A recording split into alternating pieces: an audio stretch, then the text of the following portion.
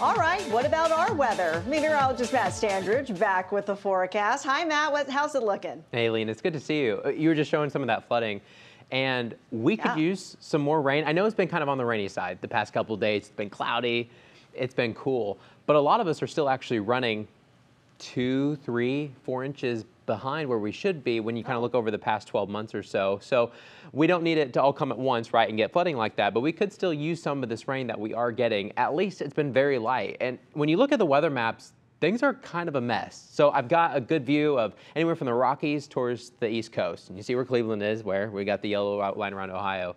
And we have some showers that are going around the Ohio River right now. So a lot of Ohio is getting some light rain, but it's mainly central and southern Ohio. We've had a couple sprinkles today, but a lot of us have stayed on the dry side.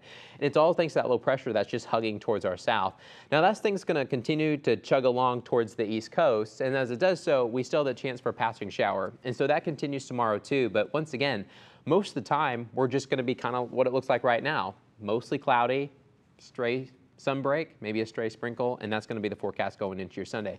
Now, maybe just a touch warmer. Today, we're still kind of on the cool side. We didn't get a lot of that sun today. We've had a couple sun breaks, but it comes out for 15 minutes, and maybe you set your chair outside to stand out there for just a second, and then the clouds come right back in. And that's going to be kind of the forecast tomorrow, but we may get a few extra sun breaks compared to what we had today. Right now, we're sitting in a mix of 40s and 50s. The farther towards the south and west you go, we're mainly in those 50s. You head closer to the snow belt, we're sitting in the 40s right now. Tomorrow's high temperatures, you see, not much changes, right? But we may get a touch warmer, a couple degrees. Try to add to that to the thermometer tomorrow afternoon. That'll be the big difference. Speaking of tomorrow, when we're trying to look at some of these rain chances, most of them are, once again, they're going to stay in southern Ohio. But we could get a slight chance, 10 to 20% chance for most of the early afternoon, and then mid-afternoon would probably be our best chance for a quick pop-up. But then as soon as sunset rolls around tomorrow, those chances will start to go away. Here's your National Zymar hour forecast. So overnight, things look pretty quiet. In fact, we may try to clear out the clouds just a little bit. So as you're waking up tomorrow morning, we might have a little bit of sun, kind of like some of us did this morning. And then the clouds roll back in, and then you notice that quick chance for a stray shower. But notice how they don't last over one location for very long. So you get a little bit of light rain tomorrow afternoon, and then the shower will just pass by towards the east, and then you're pretty much done. But we have to watch out for that chance tomorrow. So here's your Union Home Mortgage 7-day outlook. We're going to try to warm up a little bit more tomorrow. I think the best day in the near future will actually be Monday, if only we can get that on the weekend, right? We have partly cloudy skies expected for Monday. A southwest wind's going to build, and we'll try to get into those 60s. I think your Monday is going to be a really nice day. The middle of the week, that's what we have to talk about. And also coming up at 11, we're going to really break down the system that's coming in Tuesday and Wednesday. It's an interesting one. A cold front's going to be coming in from Canada, and that's going to knock down our temperatures. You can see that drop in the temperature there going into Wednesday.